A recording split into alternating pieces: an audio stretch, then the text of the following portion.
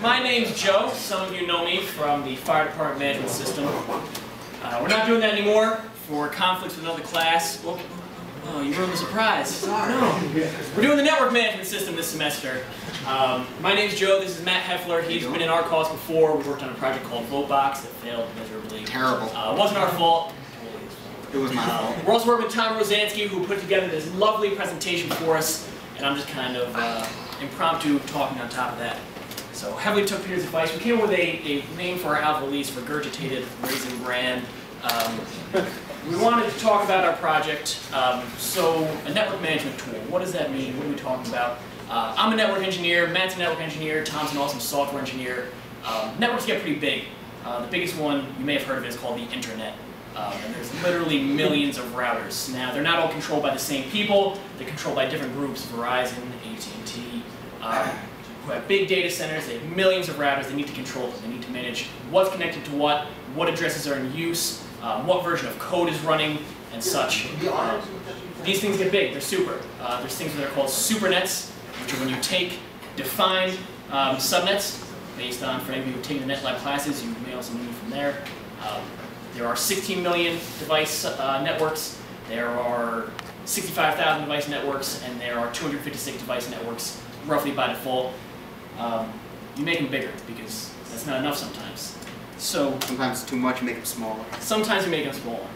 So we're going to make this awesome tool to manage networks. We're going to test it in the networking lab here at RPI, which has roughly 250 devices in it. Great chance to really see the scalability of the tool from small networks, small pods, 10, 11 devices, up to 250 devices, and scale from there. We want it to be usable, we want it to be simple, we want it to be powerful but minimalistic, right? We're talking about hundreds of thousands of devices, and they're not all going to be managed at the same time through one interface, right? But we do need to make this simple, it needs to be easy to use, because otherwise it would be pretty obnoxious, right? I mean, having to maintain all those devices either by hand, or if you work at Cisco with Excel spreadsheets, it doesn't end well. You end up having overlapping IP address space. When that happens, you get black holes, you get routes that don't go anywhere, you get routed loops, suboptimal routing. So here's our presentation. We're going to go into a less Peter format now. So there's some current software out there, right? Anybody working on a project in RCOS should analyze the current market. We don't want to be duplicating work. There are some tools out there for this, right? There has to be. The internet's a couple years old now, I think. And people have to manage the devices. There's some tools called Rancid, which manages device configurations. It actually stores them in an SVN or CVS repository. It's kind of old school, SVN, CVS. Anybody use that here? Git, right? We like Git. So we're going to store our configurations in Git. The nice thing about Git is it's serverless, right? So you don't need to have an SVN server or a CVS server to store your repositories. Wherever our application is running, you can store it right in your Git repository and then merge and branch from there. There's another tool called Racksmith, which is actually pretty nice. It was made by 5 CS guys. I forget what school they went to. The problem with Racksmith is it's a primarily physical layer tool for managing devices, so it's what kind of device you have, what racks it's located in, on what floor and what building, which is important, but it's not important for network engineers. That's important for operations staff when they have to go physically troubleshoot something. That doesn't help with keeping track of your network.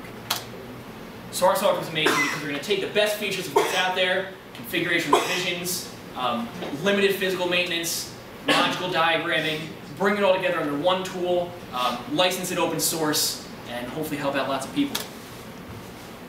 I don't know what that slide was for. I blame Tom. That one too. So, I ran through that kind of quick. Matt's on battery. But does anybody have any questions or would like me to elaborate a little bit more on that? Some of you are familiar. I know you've taken the networking classes here.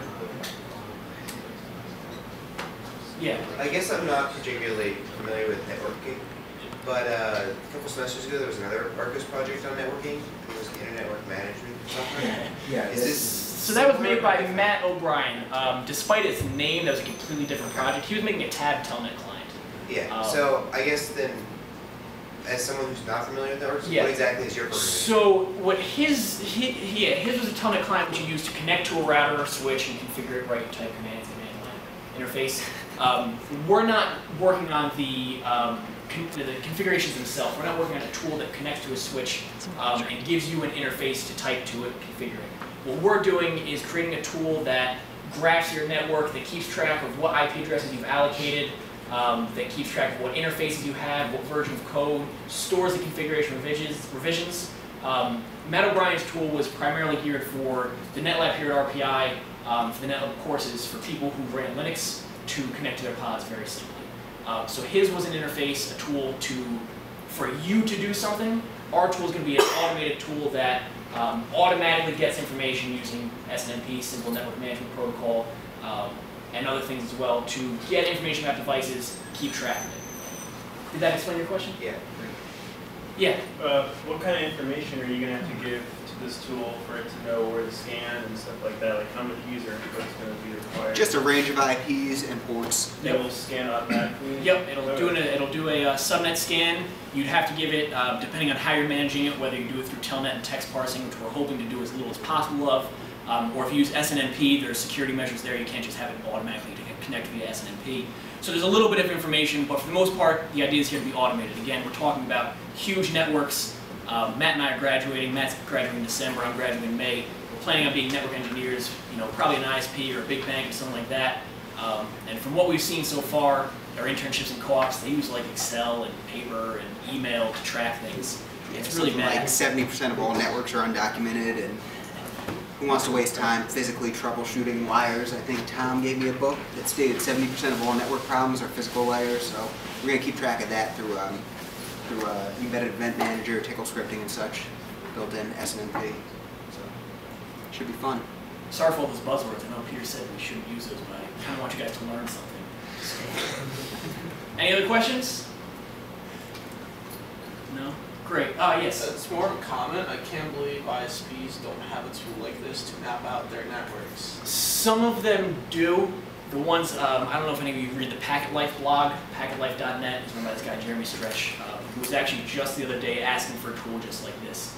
Because the ones that are out there, they're either limited or they suck. Or strictly physical layer. Or strictly physical layer, which is important. Again, we're not trying to say it's not, but there are tools out there that do that for operations staff. But as network engineers, we need a little bit everything more. we've seen and what we've heard and talked to people, there's just not a tool like that yet.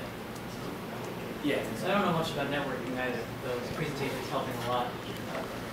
What would you be geared towards large networks, or would I be able to like run it on? Should scale. Okay, like perfect scale. Hopefully, Yeah. SOHO to enterprise. Probably not ISP because that's ridiculous, but subparticles of the ISP should be. Which you're going to have network segmentation anyway. Always. Yeah. Anybody else? Thank you. Great. Thanks so much.